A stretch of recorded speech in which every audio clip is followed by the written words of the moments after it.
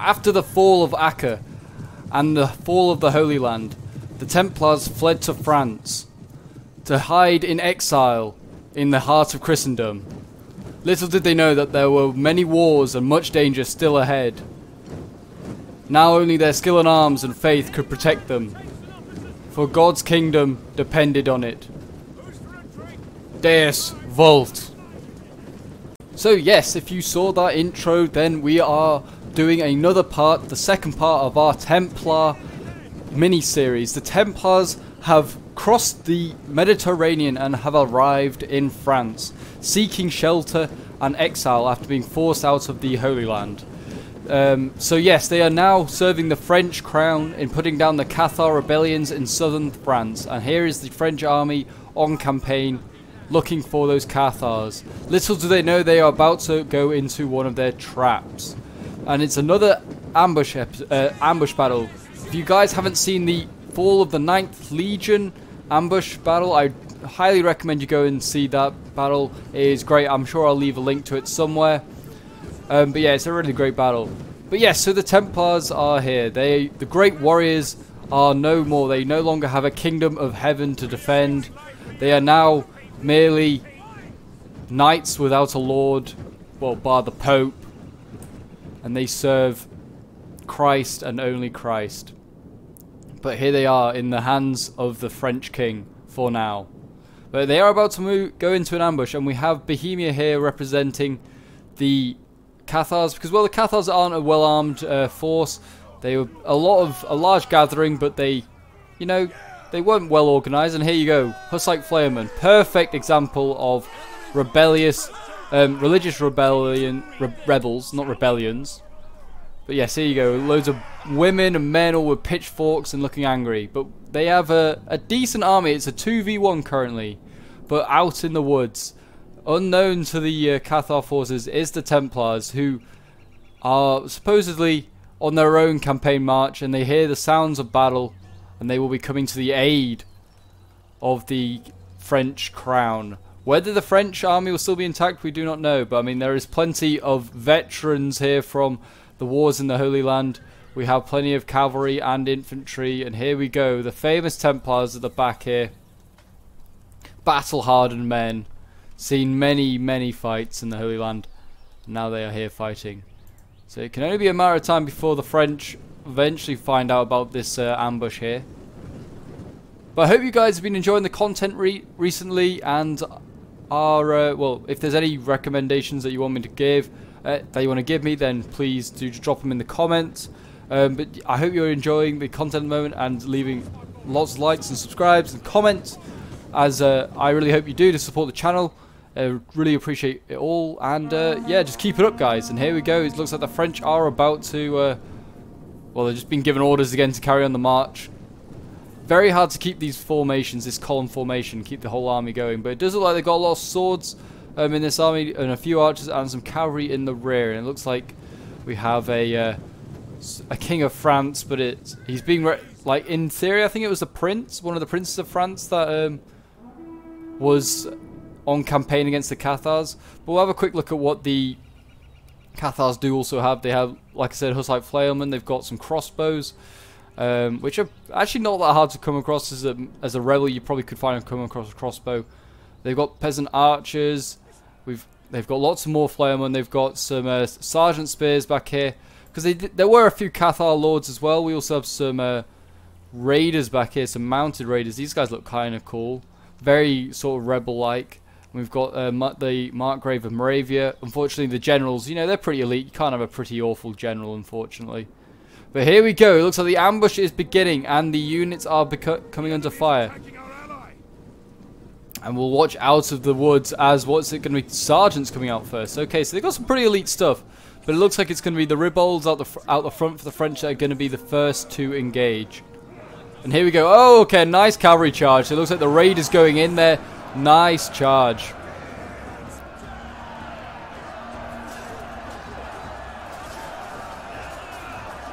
And there we go. So it looks like arrows are coming in from the other side, and they're also being flanked on this side. So the French are going to be surrounded pretty quickly. And look at that. The Hussite Flairmen are right in there already. Not quite sure how they got this deep into enemy lines, but they did.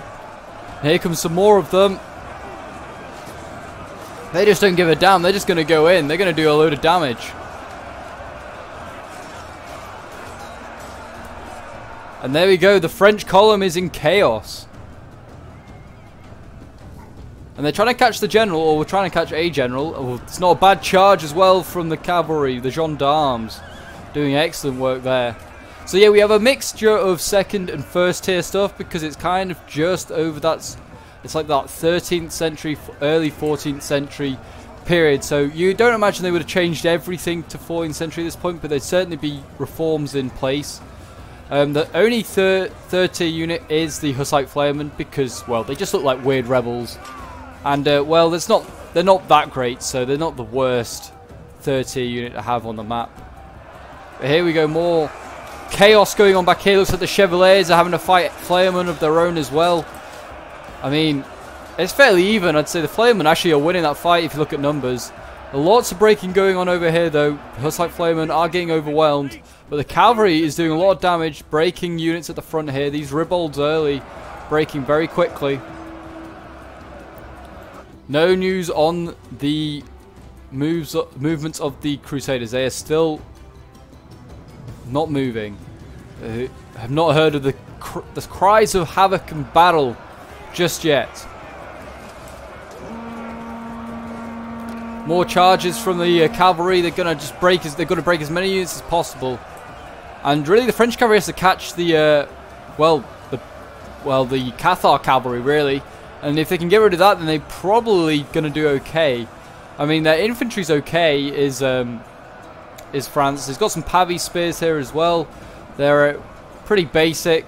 Not even got any marking. They're not even like markings on their shields. Again, giving off that rebel vibe. But yeah, it looks pretty damn awesome so far. I mean, I'll just go down this line here. Look, the Chevaliers just holding back all these Cathars.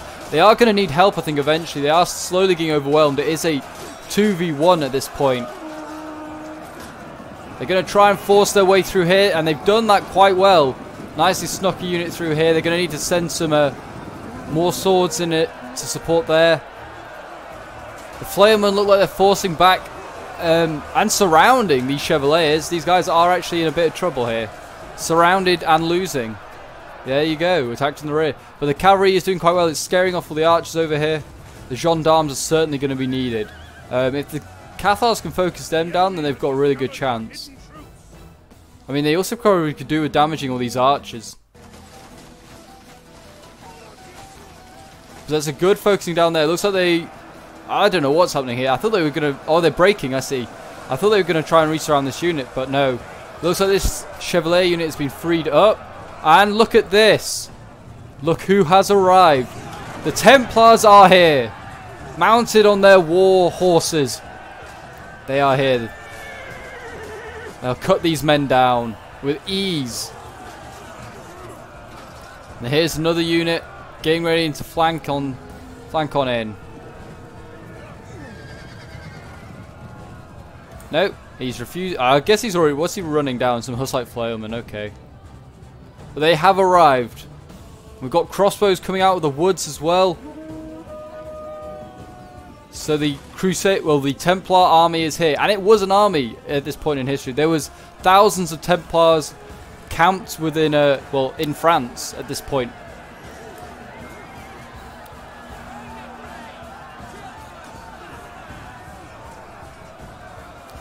But look at this guy with an axe. I don't think that's very Templar-like, man. Come on. Use a broadsword. But I mean, the French are looking pretty rough. I mean, there's cavalry in here as well from the Templars. We've got some Hospitaller Knights, their fellow brothers from another holy order.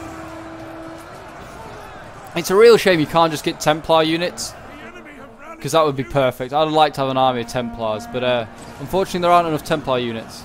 I thought they were charging these guys down, but these are friendly archers.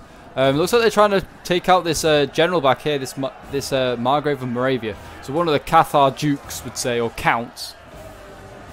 I mean, he's actually trying to take out archers, and he's probably going to take those archers out. Yeah, here we go. More cavalry coming in. This is going to be quite a good charge into the infantry. Just kind of missed it. But I mean, these Hussite Flailmen don't stand much of a chance. Any infantry coming up? Yes, there is infantry now. We have the Templars arriving. We have Hospitaller Knights with Order Swords. I'm sure the dismounted Templars will eventually arrive as well. If they're not already here. No, this is all the other stuff. Clearly keeping the Templars in reserve. Those precious men do not deserve to die in this ambush. But here we go. So we're going to send in the Hospitallers first. There we go. In they go. Fighting it out.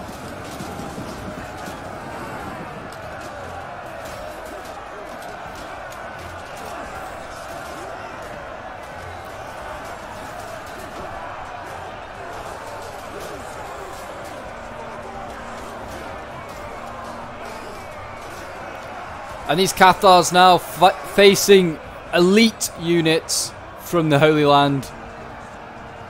Baying for blood. Destroying these heretics. And they're fresh units as well. So it will be a matter of time before... it won't be a matter of time before those break. But we have more Cathar units arriving. Pavy spears. More flailmen.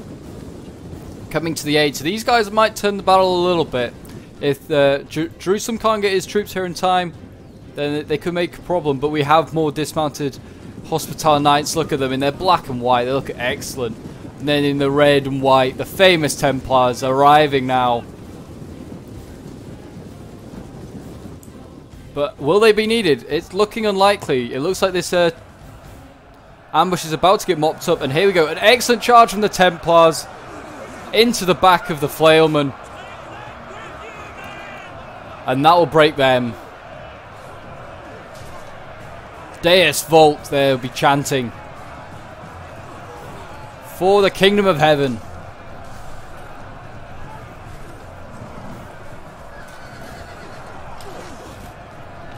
Yeah, these guys have basically mopped up everything here. We've got a small charge here needed. We have gained the upper hand.